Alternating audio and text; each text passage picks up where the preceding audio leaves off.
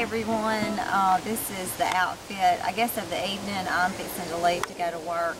And it's actually a fall outfit. Chelsea had picked it out for me when we were in Gulf Shores. We came across some items on the clearance rack and they were good prices, and she kind of put it together for me. So my jeans I have had, they come from New York & Company. My shoes were off the clearance rack at Target.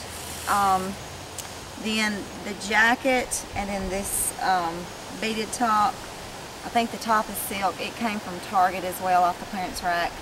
And then the ring is Chelsea's, and then my wedding bands. And then I have no necklace on because I don't really need a necklace with all this right here. Then I got these gold hoops at Accessory City in Birmingham. And then my blinged out bag we got at the beach. It was like a regular $100-something bag. I think I got it for $50. So this is the first time I've carried it. So anyway, and Chelsea did my nails.